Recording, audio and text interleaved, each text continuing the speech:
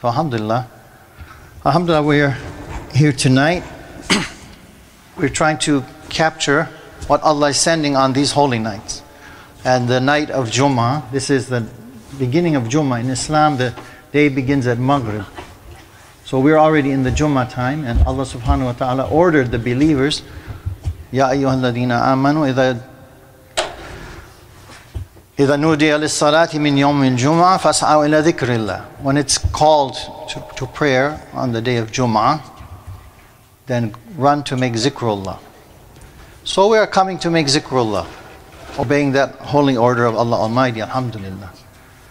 And then, since we're obeying that order and very few people are doing such a thing at this time, Maulana Shaykh, he said, is the barakah that comes is a fixed amount.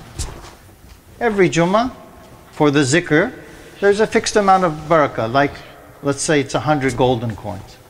So Maulana said an example, if 10 people come to that place, each one gets 10 coins.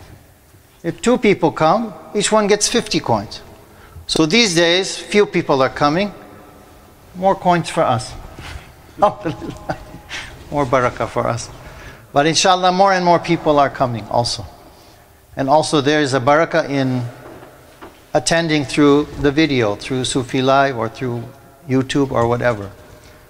Because that zikr and the angels that are present, all of that is reflecting through the camera into wherever the people are watching. Alhamdulillah.